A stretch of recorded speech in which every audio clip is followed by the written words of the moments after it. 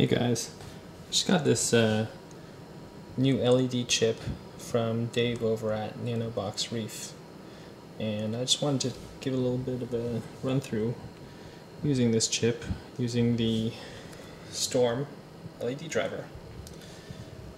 I'm powering the chip through these two custom made 1000 milliamp PWM enabled drivers, and running each of these LED strings. There's two strings, running them at 24 volts. And so let's just take a look at some of the capabilities we have with this setup. If we go to setup, I'm going to go to the PWM settings, and I have them on channels 1 and 2.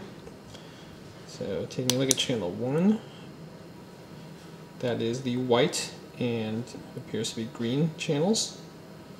And you can see I have control. That's 1 out of 255, and we can ramp that all the way up if we wanted to. Just give you a view of how freaking bright it is. Okay, that's full bore. Can't run it too long because I don't have the fan on this heatsink here. It's just being passively cooled at the moment. So shutting off that channel, let's take a look at channel 2. That is the blue channel. We have 6 LEDs there. And again, giving you an idea of how bright this channel can get. Here we go, that's full blast, and going back down. So I'm going to go ahead and set both of these channels at something like 30%. Set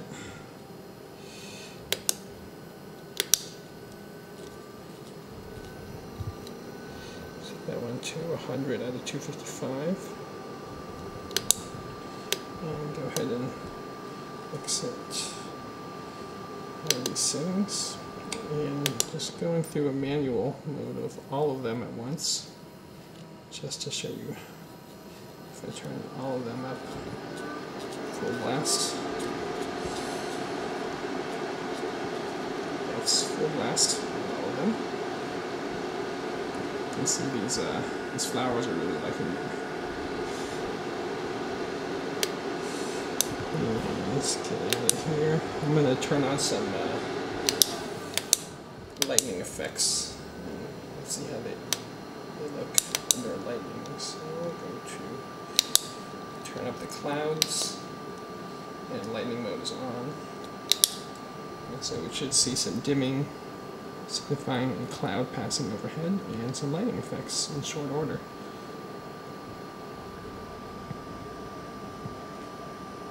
I'll just continue to talk while it runs.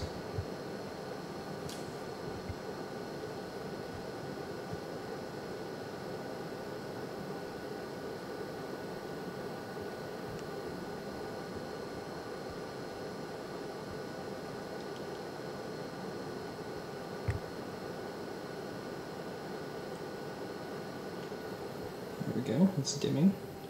Oh, and there's a lightning flash. And it's back to normal. Oh, another cloud has appeared. It's flashing. And this is all adjustable through the cloud frequency setting.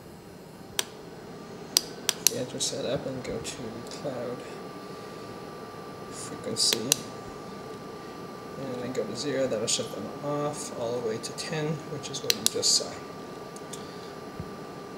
All in all, it's a pretty interesting control chip when paired with the Coralux Storm LED driver.